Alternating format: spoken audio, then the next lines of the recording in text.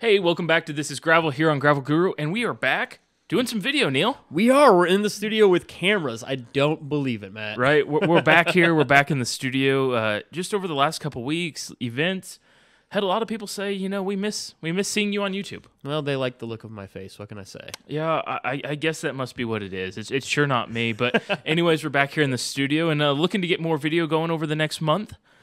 Really enjoying it. Yeah, there's a lot coming up for both of us. A lot of things obviously going on. Obviously, there's a big event here in about 6 weeks in Emporia that I'm sure we'll talk plenty about as well. But I like the video aspect. I mean, we do like the podcast. We love that audio. I think that was fun and convenient. But as you mentioned, whether it was at Mid-South or just conversations that I've had with people in general, folks miss the video aspect too of the show. And so I'm looking forward to plugging some of that back in. Well, we've got a great interview coming up a little bit later in the show here with Bobby Thompson. Who? I've never heard of that guy before. Right? Yeah. Well, did he host the show for 5 years? Yeah, he hosted this for quite a while, so we'll have that coming up later. But what have you been up to personally, Neil? Oh, man, it has been a lot of actually finally getting back on the bike, it seems like. We talk about riding a lot, and then I look at my miles, and they just aren't there. And so I have made a very conscious effort over the past month to get my mileage back up since we came back from spring break with the family to really at least try to get out there and get 100 miles each week. I've also been plugging in some running as well. My mileage seems to be like peaks and then valleys, and like vast valleys and large peaks. Like when I go ride, I have a week that is fantastic mileage-wise, and then I seem to forget where all my bikes are. Yeah. Like, that's how I would describe my riding so far this year. Like, I'm not disappointed with where I'm at mileage-wise, but there's been big weeks, and then there's been, like, weeks, like, if I would have just plugged in a few more miles there, I'd be in great shape. Life is busy, man. Like, there's a lot going on for both of us. We both have families, both got jobs, and it's sometimes tough to plug in those miles, especially when you don't really have something to focus. And then I remind myself that I'm 2 months away from coast to coast and 200 miles up in Michigan, and I probably need to be riding my bike a little bit more. And so that definitely has helped me get focused. And then I've got a lot of other events too coming up as well. Just actually signed up for another local one here that starts 500 feet away from where we're sitting right now, the Grind. Probably, here in Emporia. yeah. I mean, and so I'm looking forward to that. May here. 3rd and 4th? Yes, May. Okay. Yeah. So it's right here around the corner. Yeah. It'll be a couple weekends from now. So yeah, you talk about just being busy, and like I'm in the struggle of, you probably saw if you watch our social media at all, I posted a video of my daughter earlier this week, sitting on the stairs, waving goodbye type thing on the ride, and like, let me tell you the difference of like the first 2 years ago, she was 6 months old in the ride season, then she's a year and a half, but at 2.5, they want to be out doing things, they want to be involved, and like, it's a completely different level. Though I have to tell you, last night, she kicked me out of the house and told me to go ride my bike.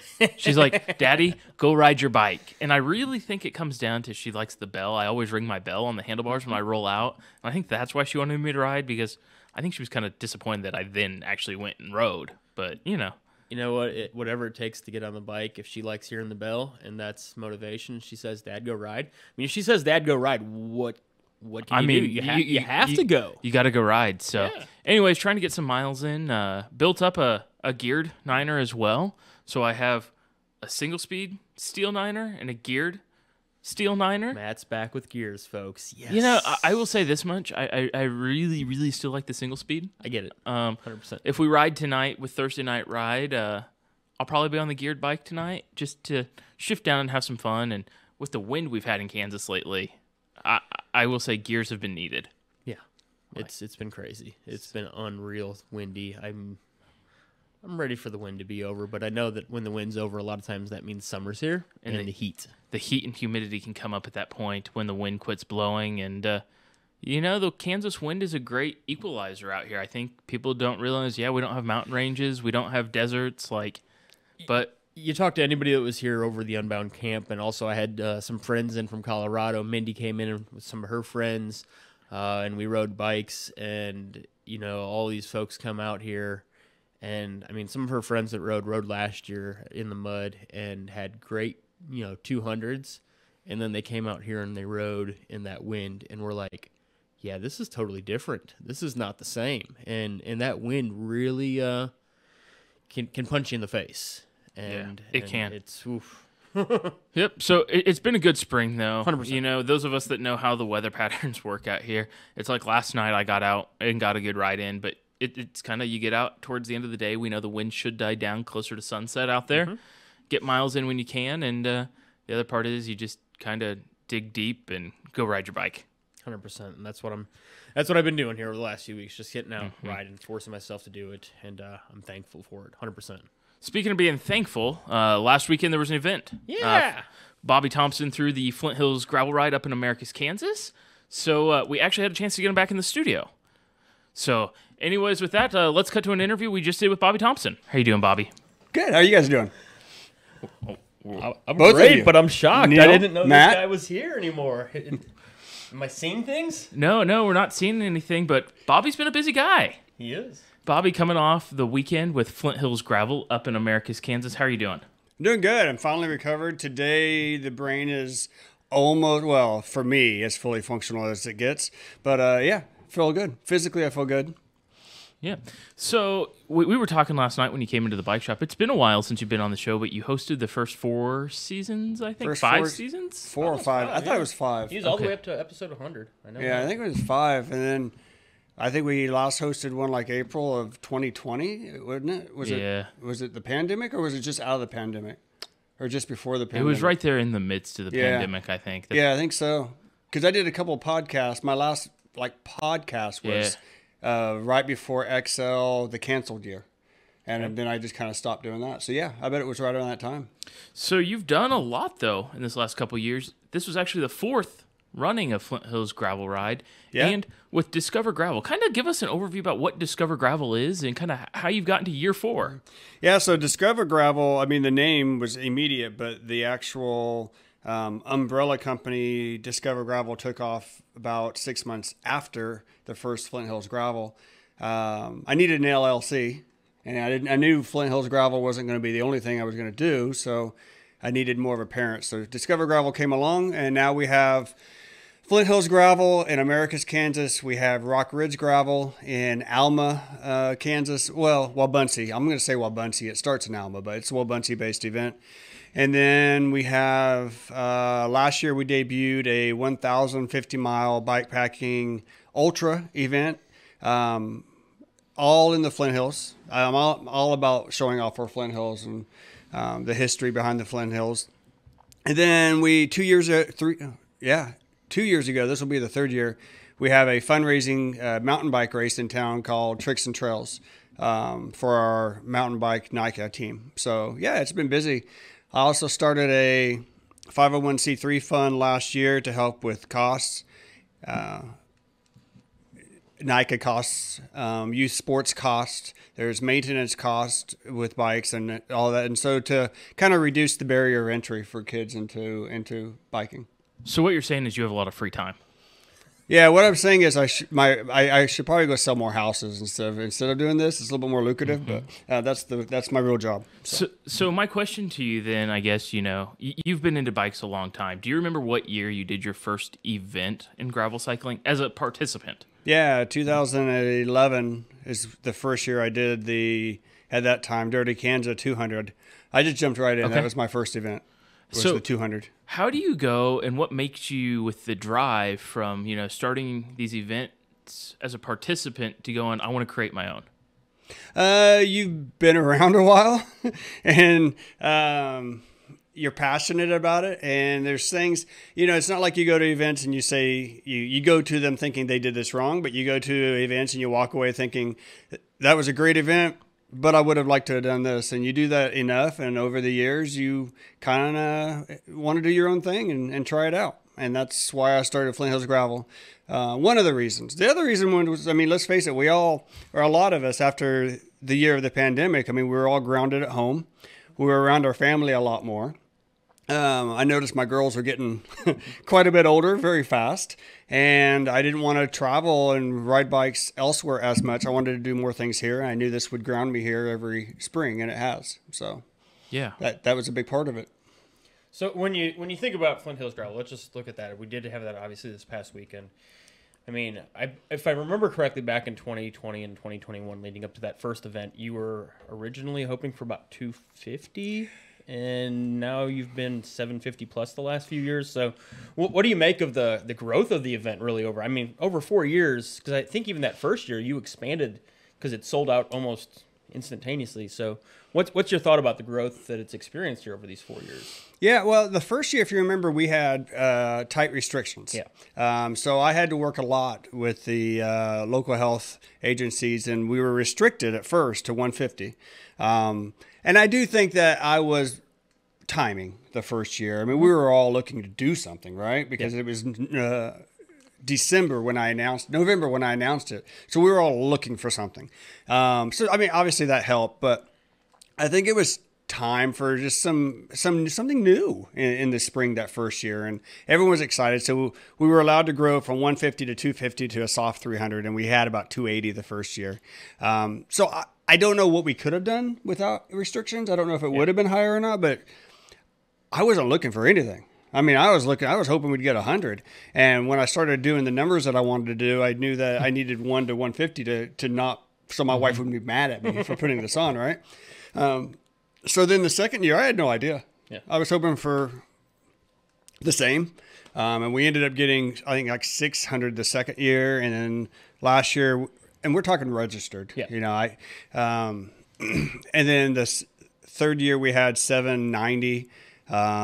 This year we had 760. So I'm happy anywhere above 500 now, and that makes me really excited when I see that number hit. But I still get nervous every year when we launch registration. I still get nervous until we get over that 100 mark. Yeah. So it's not like I expect anything. I'm humbled every year that it starts growing and growing and growing. So we talked about this when you launched the event, I know, but why Americus, Kansas for Flint Hills Gravel? Oh, that was easy. I grew up in Americus. I like the roads around Americus. The roads meant something to me. And so I say this a lot, but a lot had to do with the pandemic. So I was able to go out and ride bikes and still be away from people. And so I rode a lot around my hometown on my old roads. And you start to remember the passion that you had as a kid riding these old roads. And I have memories on all those roads. I mean, good memories and bad memories growing up as a kid. So that was the easy part. The other part is I'm from Emporia. I love Emporia. But as a gravel cyclist, to get to the fun stuff, it's a good 15 to 20 miles to get to the fun stuff, right? We have beautiful ag roads around Emporia, but to get to the nasty rocks and all that kind of stuff. So Americus is a little bit closer launching point to a lot of that. I really like 90% of my miles from the year being in the flat river plains just south of town, though. Let's be clear on that. No, I understand. Yeah. No, every ride you do goes to Opie and back, so I know I get it. And I love, when I get out there and cruise, I love my Hartford rides. So it's the same thing. We go right along the river over there. But why do you think I ride single speed? Yeah. I mean, exactly. But Americus is a great launching point. They have a great bar there, Herring and Lloyd's Bar and Grill, and they have been extremely friendly to work with. I won't say lost contacts, but definitely the contacts that I had in high school were no longer there. Yeah. But I still knew the names and I still knew the people. And so I was just going to say, for the event, as I look at the event, I find it at least unique in the fact that it has something for everybody. Like, whatever you want, Flint Hills Gravel seems to have. I mean, you've got the family ride that took place this year for the first time, if I'm not mistaken. But then you've got a really nice kind of entry-level 30. You got this just breakneck paced 80-miler, it seems like, where people just crush themselves. And then you throw to the crazies out there like myself last year and say, hey, go 120 and you don't know where you're going. Enjoy with the cue cards. And that was... For me, last year, that was insane because I hadn't cue carded anything since 2015. And so talk a little bit about just the differences, because you do have something that, I saw kids that were probably younger than my son out there riding, on the course when we were running the 5K this year. And then, obviously, you got people going out doing 100 and almost 30 miles this year having no idea where the route's going to take them. Yeah, we had a 12-year-old absolutely crush the 85-ish mile ride this year. And So that's that. I guess that's the point. Is I try not to focus on the age. I try to focus more on just offering up the different options and then letting the riders choose themselves, but having enough options that you can choose. Yeah. There's no way you're going to meet everybody's expectations. I started off with a 35 miler and an 85 miler is what I started off with the first year. And my thought process was not every ride has to be 100. I can put as many feet of climbing in an 85 as I can 100, and the 85 sounded kind of a sub-century sounded kind of fun. Yeah. So that's why I started off with that. The reason I had the 35 starting off with was I thought, well, that's a great mile to challenge yourself.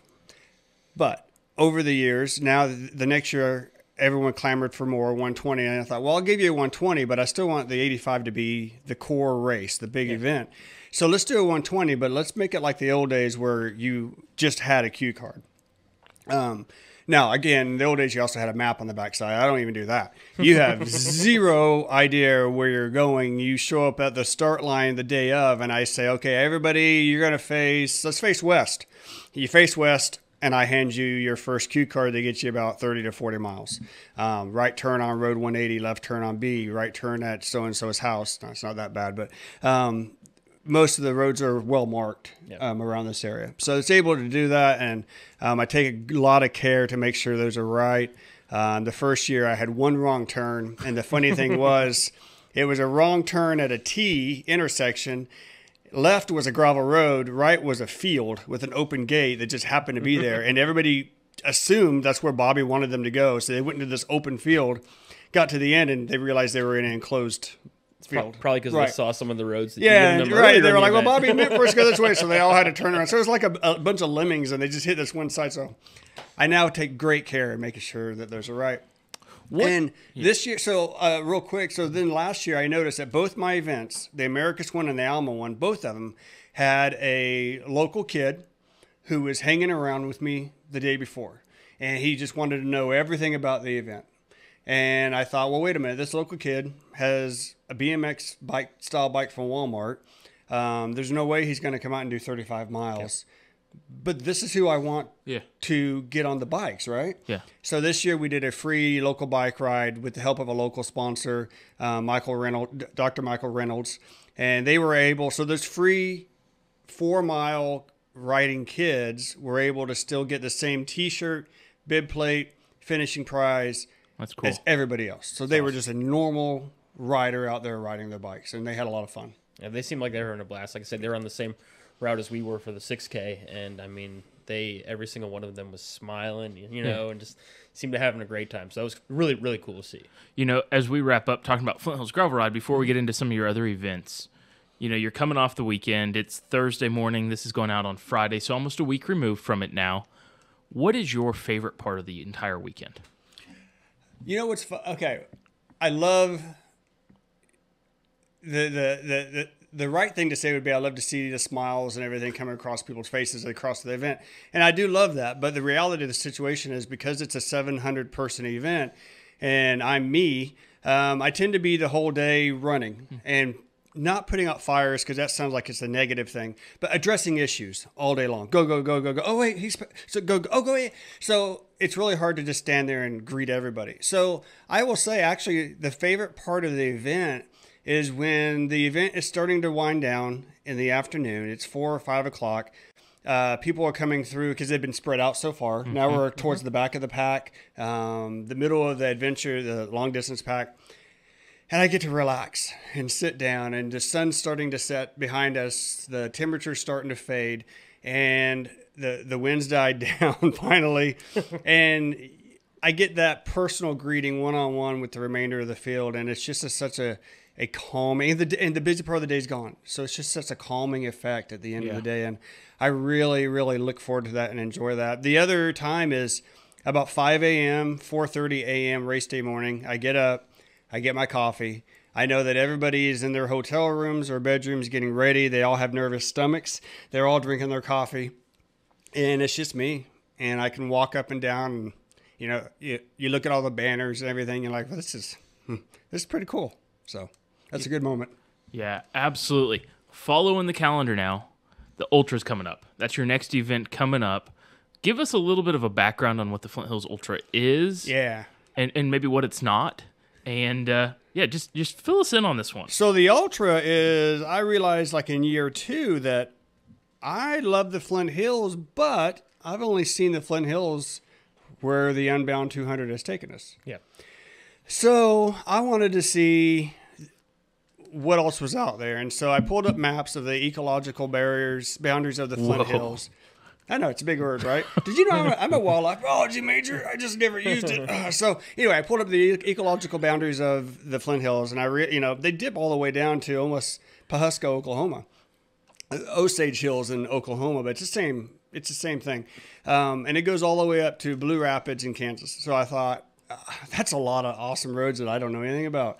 So I got in the Jeep, started driving them, and then you start researching the history of the small towns and everything. And it's like, you know what? I want to show all this off. I want to do something that may only get 4 or 5 people. It may get nobody. I don't care. I'm driving all these roads. And I did. For about 9 months, I got out there. And there'd be some days where, my wife has that find a friend or whatever on the iPhone. And I dropped my daughter off at school. And then I would just drive. And I'd get a call. Why are you in Cali County, Kansas at 2 p.m. in the afternoon? What are you doing down there?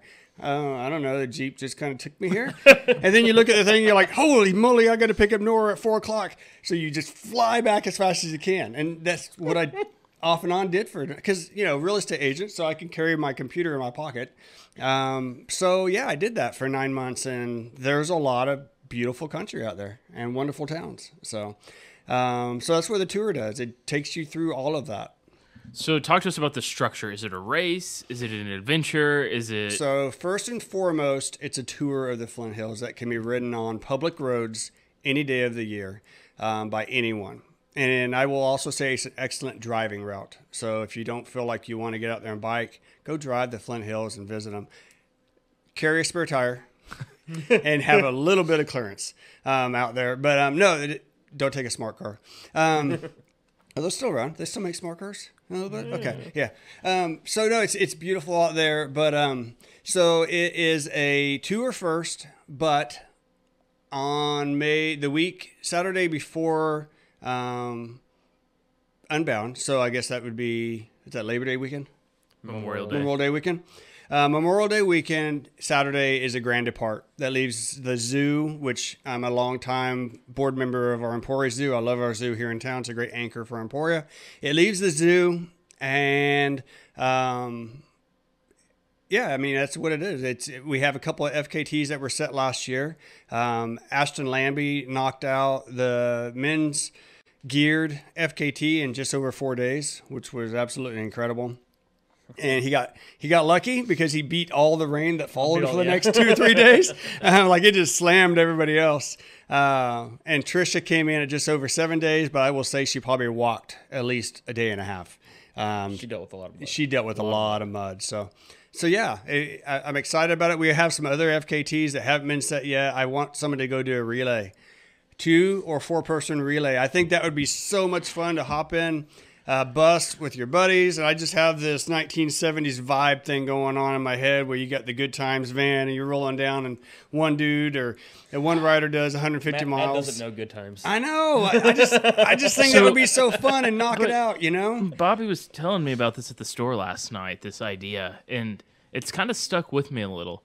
I think 3 or 4 people would be ideal. So you could get 4-hour shifts going on or something like that on the bike, or 8-hour or...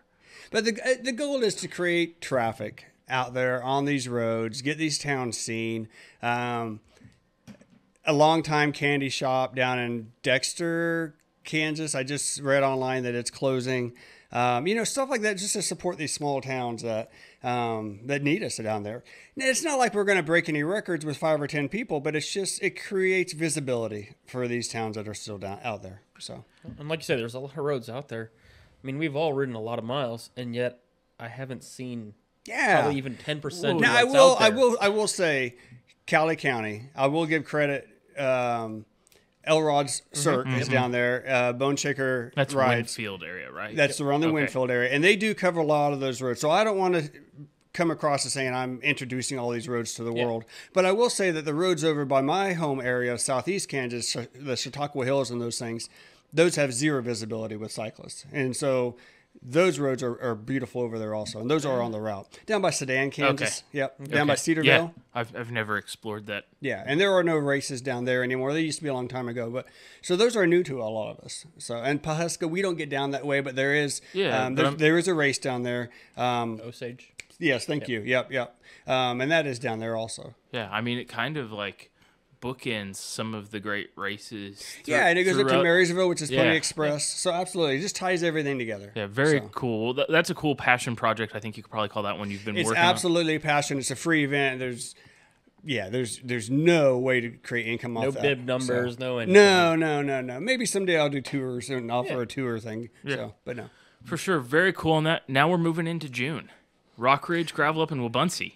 June is a passion gravel event. When I first started riding bikes, every year we'd go up to Maisie's Pride ride, and we would get our collective rear ends handed to us. Yeah, I mean, because it was there are no flat roads and there is no easy gravel to be ridden up there. I mean, I covered it the first four or 5 years we did Gravel Guru here, and like it was the race that people went into the expectation with.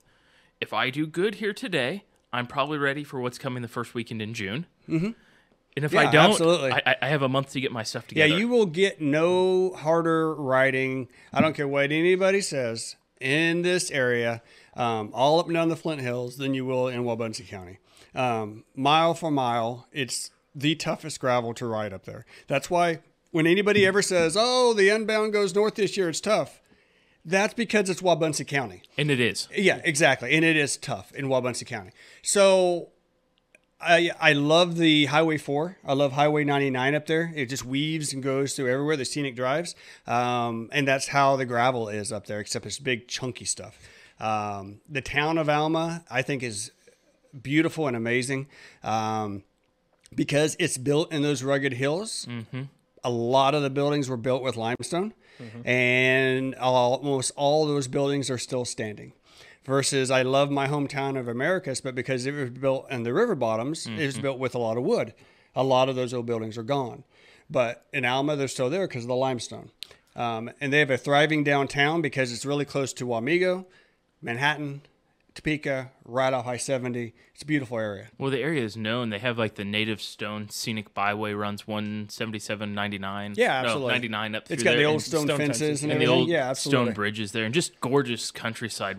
It's amazing that where we are sitting in downtown Emporia, we are not that far from there. No, right it's now, like 45 minutes to an hour. You know, as the crow flies, not that many miles, but it's amazing how unexplored that area is as well, and just some of the old barns and the history out in that area. It's a very rural county. Last time I looked, I think they have about 7,500 people living in the entire county. So it is a very rural county. So there's no support. You have to be aware of that. Or cell signal and all the Or places. cell signal or anything else. So, but it is, you can get out there and just ride all day and not see a car. So it's beautiful up there. So how many years have you been doing Rock Ridge, or what year will this be? This will be the third year in Rock Ridge. Last year we had 280. I think that event should and will always be capped at that 3 to 350 number. I like that size for that town and that area. The races we do up there and the time of year we do it up there, I think it makes it feel like you're coming home to a picnic in your backyard. And that's how last year Lauf treated us they supplied us as a sponsor with a picnic for everybody at the end of the ride. And it felt right. It just felt good. So we'd have it there at the county fairgrounds. We have a 30 miler, we have a 75 miler, and we have a 150 miler.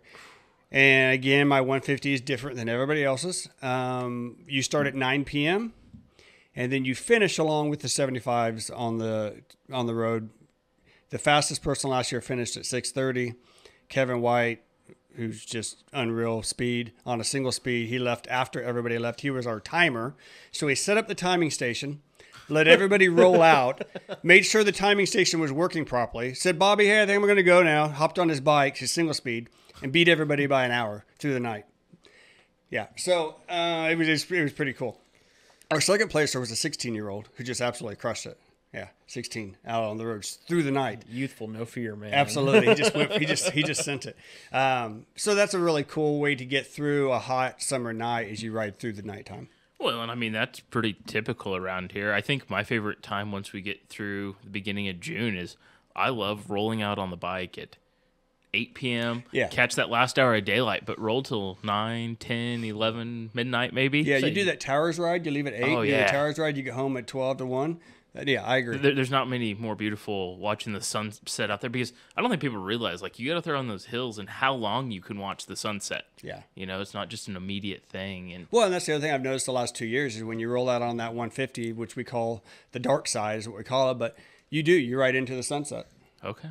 And then it circles around and you ride into the sunrise in the morning. So you both. I'm just not sure personally how I could handle, like, and I talked about doing the 150. I don't think it's going to happen this year for me, but the mental aspect, and we talked about this with the XL and whatnot too, of watching the sunset's one thing on the bike, but then watching the sunrise, that 4:30, 5:30 a.m. Yeah. section there, that I'm pretty good about shutting off between my ears and just pedaling, but I try to. I'll be honest. It's not for me. I tried it one time at Gravel Worlds. Was it called the Long Voyage? Long yep. Voyage.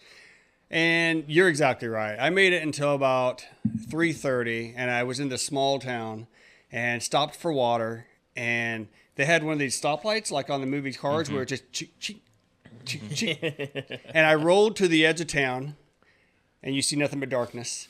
And I looked at it. Went back in town, sat down by the bank, fell asleep, and woke up at 4:30. I mean, I was out. I was done. So Yeah. It's tough. That 3:30 to 5:30 is a tough range for people. And I think that it, like I say, it poses a totally different challenge for anybody that's going to try to do something. I mean, like that. I mean, we can all go out and ride. I mean, the 80 miler for the most part. I mean, you know, but to ride through the night is a totally different beast because whether it's the lack of visibility. I mean, like it's tough riding in the night because you can't see everything like you can normally, so you have to maybe ride a little bit more cautiously or a little bit more aware. But when you're out there and it's dark, you don't realize just how dark those hills get. Absolutely. Well, and my failure at the Long Voyage is actually what led to this event.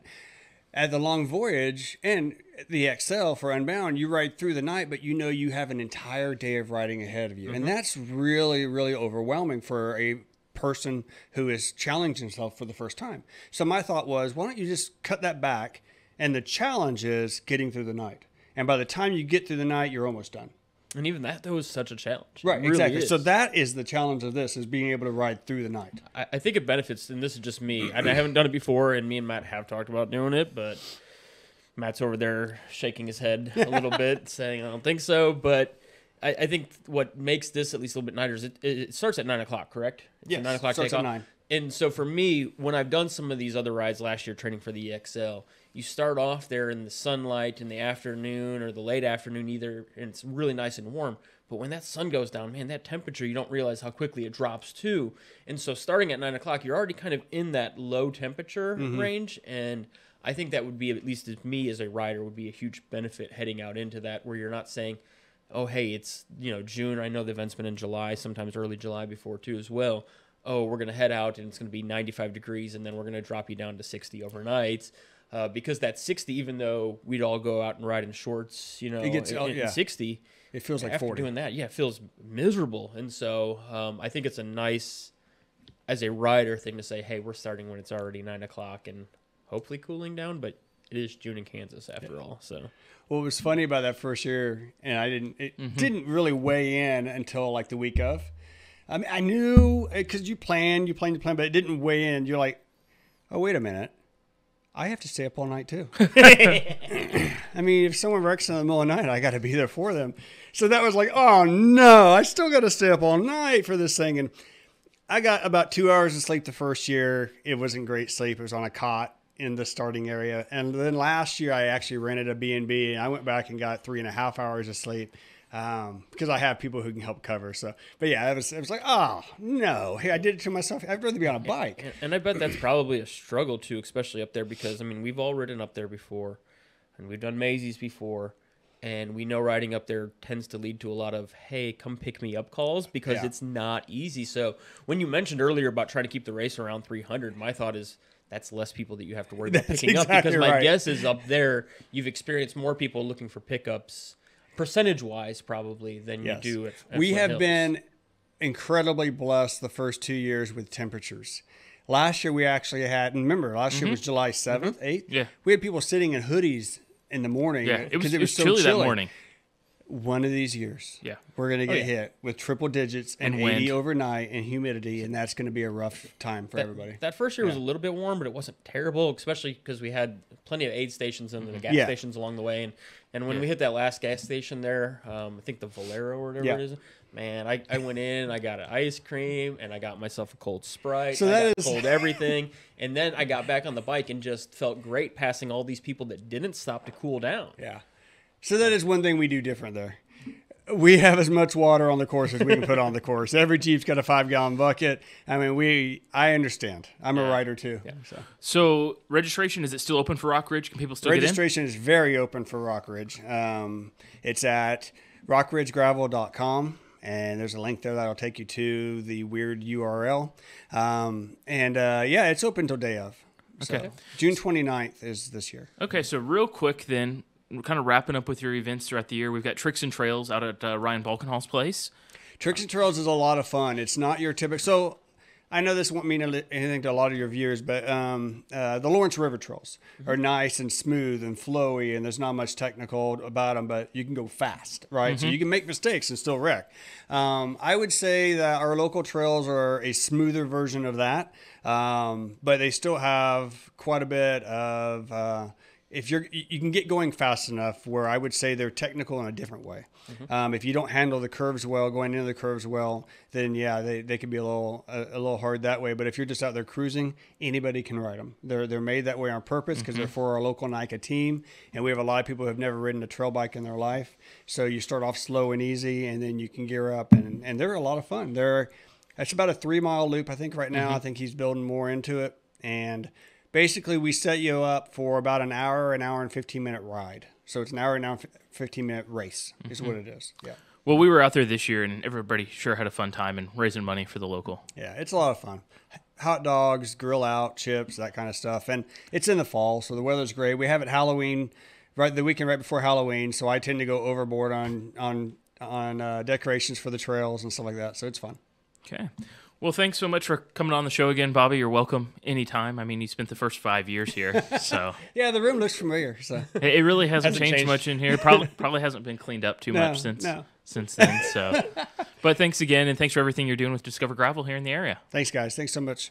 As always, it's great having Bobby back on the show. He spent 5 years here, and really him and Leland in those first few seasons helped me get the show, Gravel Guru, off the ground. So always great having Bobby, and it's great seeing what he's doing for the community and the local riding. Yeah, no, it's absolutely awesome. I mean, again, we had a blast up there this past weekend. Me and Lane ran because my wife and daughter were out of town, and so the little guy could probably have taken on the 30-miler, but he also loves running, and I'm trying to do a little bit more running.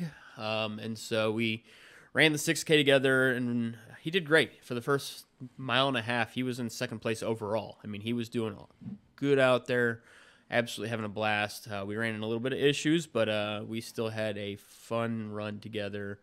And it was good to get to hang out afterwards, too. We got to hang out long enough to see the 30-milers come in the front of that 30-mile pack. They went out there flying, and they came in flying. And it if you want something that's just a nice, short, hour and 45-minute, like fast-paced race, that's it. Because, I mean, those boys and girls were flying. I mean, they were going fast.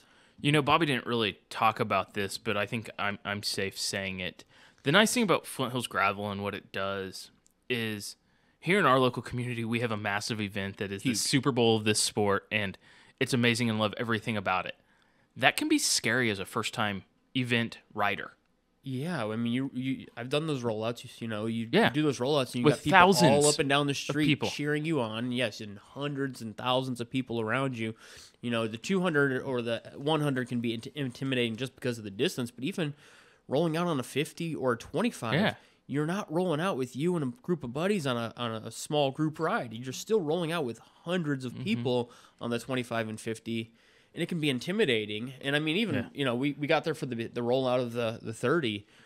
there was still a lot Oh of my folks gosh. rolling out his event. I for think that. I mean, it think was he told me huge. there were like 350 maybe. Yeah. Like, and it was a lot of people. And what I mean by my statement there, like letting beginners into it a little bit more, is like I have to remember back. My first gravel ride was the Opie Down Home Days, I believe, in 2008. And there were 14 of us. Like, every group ride we do for the most part now on a weeknight is bigger than what events were. We had more than 14 last night on Wednesday Night Worlds. I mean, we had way So, more than 14. You know, it's just a great way to get started and use it to maybe test yourself, see where you're at, ready for the big events and whatnot. And quite frankly, Bobby's event is a big event now. Yeah, it is, absolutely. I mean, 750 the last 2 years, 750 plus the last 2 years registered for it. So, I mean, he's grown that event huge in the 4 years. We talked a little bit about that. I know he wants to keep that number there, but I also think that Bobby's the kind of person that if people want to come ride his gravel and ride his event, he'll try to find ways to make it happen. And one of the great things about Bobby with it is you can tell he's doing it for the right reasons and his heart is in it. Oh, yeah. Like, he wants to put on a great event. He wants to make sure every participant has a great time at this event while they're here. And I'll say that, so going back to the first year of the event, that was just after COVID. It was just that, 2021. Yeah, April 2021 was that first event happened.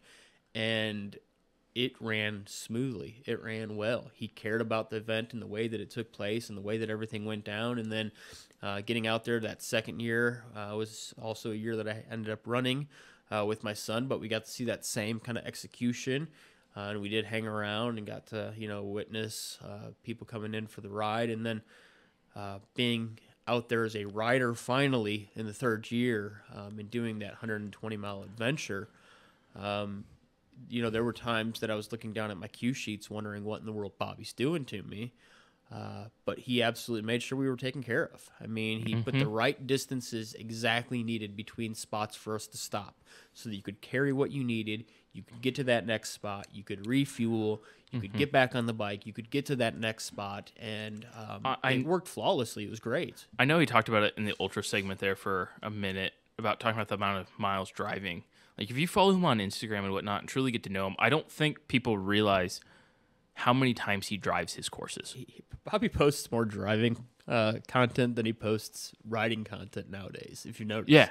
I mean, and that's nothing against Bobby. I mean, I know he does his riding still, and he was out there riding with us on Worlds, but he's always out there driving the course, driving the roads, finding new roads. Well, and talking to the locals, talking 100%. to the farmers, the ranchers, all of that out there, trying to make things the best for everybody out there as possible. Yeah, and so he does. He puts a lot of care and attention, not just into Flint Hills Gravel, but into his other events as well, and it shows 100%. So we've kind of been looking in a rearview mirror, kind of what's been going on with Flint Hills Gravel. It's time to kind of shift gears. We're headed, it's kind of the 5-6 week sprint to Unbound Gravel here in Emporia. Yeah, it's coming quick. Like I said, I've got some events on my calendar coming up. I've got LaGrind coming up. I'm really, really thinking about doing L-Rods. I've said that probably for about 4 or 5 years now. But L-Rods, Bobby talked about, I believe there in a little bit, the event down in Winfield that takes place every year. And it's been taking place, it seems like, probably... Because I remember L-Rods being around when I first got into cycling in 2014. So I'm sure it's been around for even longer than that. It's been around for a long time. And so I really, really want to get down there because I feel like a couple of these events to kind of build into the coast to coast at the end of June. I'm not worried about building into Unbound. Unbound for me is 25 miles with my son, and we're going to go out and we're going to have a blast, and it's going to be great, and we're going to have a wonderful time. But I'm not training for Unbound like I would be in previous years, and so really my focus here over the next 6 weeks and really the next 2 months leading into coast to coast is getting in a handful of races, whether, like I say, the grind will be one of them, maybe L-Rods, maybe I'll try to find some others, but making sure that I'm kind of have race-ready legs because I've only done one race so far this year, and that was Dirty South back at the beginning of March. So, fair enough. For me, getting ready for Unbound is more getting ready to produce some content. I'm looking forward to helping people out. And with that said, my goal, no promises, we're about 5 weeks out right now, is an episode here in the studio every week leading up to Unbound. But with that said, make sure you email, drop us comments, send us a message on Instagram, and let us know what questions you have. I have lived in the Flint Hills every year of my life. Neil's been here for 10, 15 years. Yep. We've rode these roads a lot, and sometimes we forget what we know. Yeah, that's. I mean, I every year I get tons of questions. People drop into the Instagram, send me DMs, and I try to respond to all of them. I know sometimes I miss them, but we have absolutely no problem covering that stuff here. Yeah. Because, and rehashing stuff. We've done this for 9 years, but we have a lot of new people watching. Well, yeah, I mean, I remember talking to people that were doing the XL or coming down last year for the 200 even, and just appreciating the amount of information we had about the roads. And again, last year in training, not knowingly, but I had ridden most of the XL and the 200 course and had experienced those roads. Obviously, the 100 course we're pretty familiar with because anything that's within that 100-mile range, we usually ride at some point or another. And so we do have a lot of knowledge on the roads. We do, I would say, tend to know. Not saying that all of them are going to be perfect choices, but what tires tend to hold up a little bit better. We have opinions on tires. Yeah, and so I would say that if you got a question, ask. Don't be afraid. We will Bike get tech, to it. nutrition, tires, roads, what to do when you're in town not racing. We got a lot of information, so thanks so much for following along in this episode. We're happy to be back in the studio. It's nice. Doing video. It kind of feels like the old days right now. Does. It's 2019 all over again, baby. Woo. Right? So, anyways, going forth with it, make sure you follow us, like us on social media, send us a comment. Any questions you have, if it's a longer question, shoot me an email, matt@gravelguru.com, and thanks for watching.